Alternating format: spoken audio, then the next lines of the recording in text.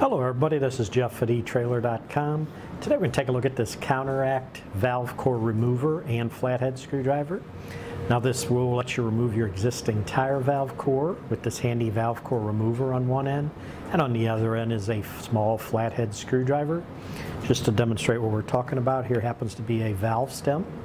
So if we take our cap off our valve stem, you'll be able to see your valve core is right on the inside there. So this short end here has a valve core remover that you just put it in there and turn it until it locks into place. And then once it locks into place, just unscrew it like a regular screwdriver. And you notice that it takes out your valve core. And if you need to install it, go ahead and put it back in there. Take your valve core remover end and just twist it the other way. And that'll install the valve core back in. And then just snug it up and you're all ready to go to put air in your tires. And again, on the other end is just your standard small flathead tip screwdriver. But that should do it for the review on the Counteract valve core remover and flathead screwdriver.